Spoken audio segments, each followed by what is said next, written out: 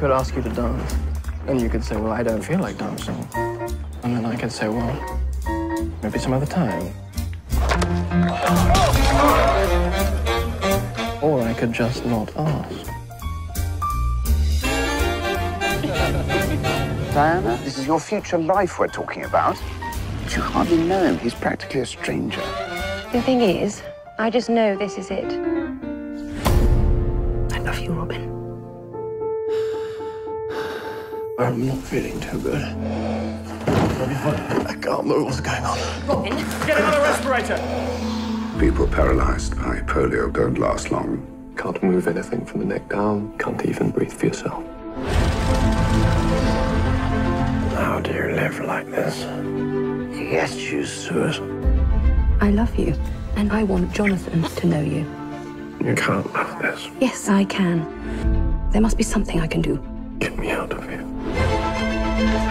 Robin's going to leave the hospital. No one with your husband's disability exists outside a hospital. Has anyone ever tried? Robin! Robin! You're right, darling. Much better. £5 says he'll never make it. You're on. Darling, call Teddy. I've had an idea. A wheelchair that does his breathing for him. Are you sure it's safe? It's worked so far. Alan, You owe me £5. hammy bastard. Why do you keep your disabled people in prison?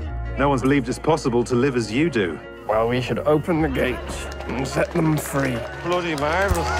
What now, Robin? A world tour? Wouldn't that be an adventure? When I first became paralyzed, I wanted to die.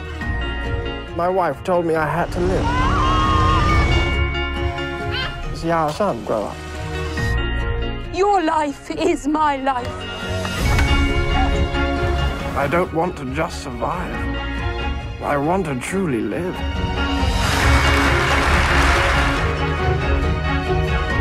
My love. My life.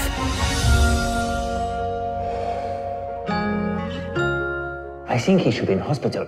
No? You're quite right. No.